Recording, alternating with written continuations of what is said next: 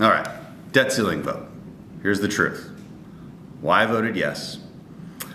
I do know that it would have been a lot easier to vote no. I could have voted no and been quiet about it. I know there's a lot of people who are very upset about it. The debt ceiling vote always makes everyone upset because it makes folks feel like it's an affirmation of uncontrollable debt. I'm going to explain the logic here and what a debt ceiling vote really means, why you always have to take it, and what we actually got out of this to change the trajectory of the debt. There's some really important things to factor in here. So there's a lot of Republicans out there saying it's a bad deal, that it's unacceptable. When we assess a bill and we call it good or bad or unacceptable and therefore we can't vote for it, we have to define what we're comparing it against. It's good compared to what? It's bad compared to what? Because that's always the thing in politics. It's always a yes or no. And so if we're going to say it's bad, well, bad compared to what? I suppose it's bad if you compare it to what could have been if we had, Ronald Reagan resurrected and president and 60 votes in the Senate. Then it would definitely be bad because it would be so far short of what we could accomplish. But we can't compare it against that reality. We have to compare it against the reality that is true.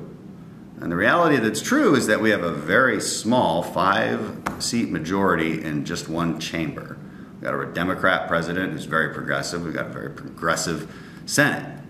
That's the reality we're operating in. So in that reality, it's really hard to say that this is a bad deal. I mean, hell, we got more out of this bill. This is a pretty historic amount of savings during a debt ceiling negotiation than we got when we had a Republican president.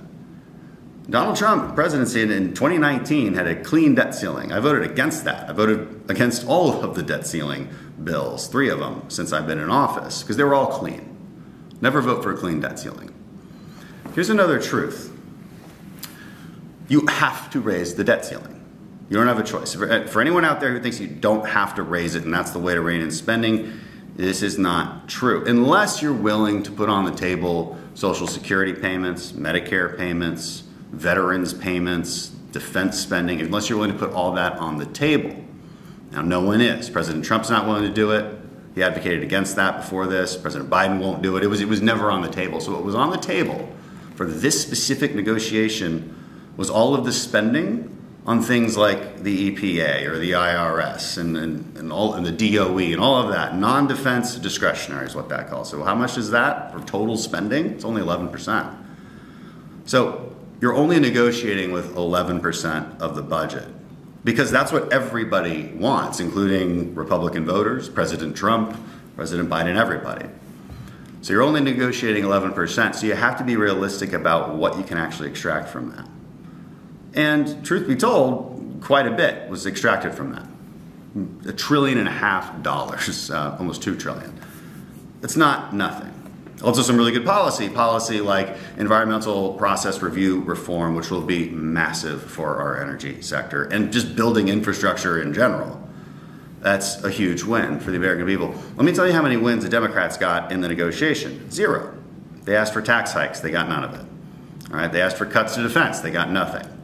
They asked for defense, non-defense, discretionary parity, which means dollar for dollar. If you spend this dollar on defense, you got to spend this dollar on the IRS. Didn't happen.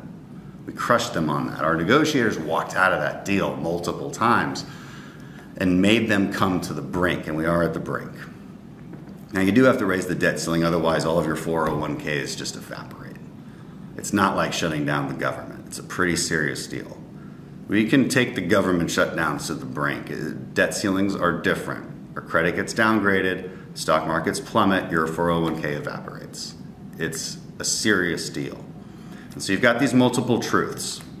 You have to pass the debt ceiling, and we have to take care of our debt. And so we're going to attach that demand to the passage of the debt ceiling and see what we can get. And we got a lot, and Democrats got nothing. They can't sell anything back to their constituents.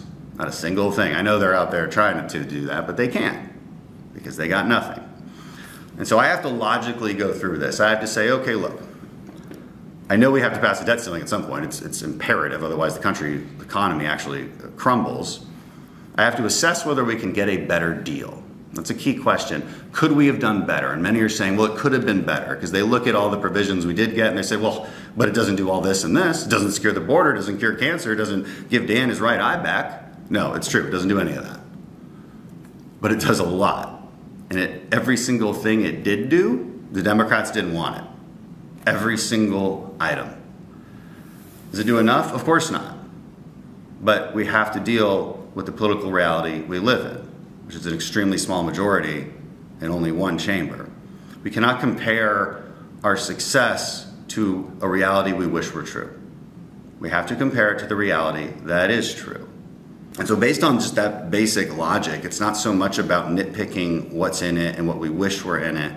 It's about the logic of where we are politically and what we can accomplish. And it's really hard to argue that we didn't accomplish a lot. This is, if you've talked to members who've been here a long time, this is the most conservative legislation they've ever been able to vote on and actually make law.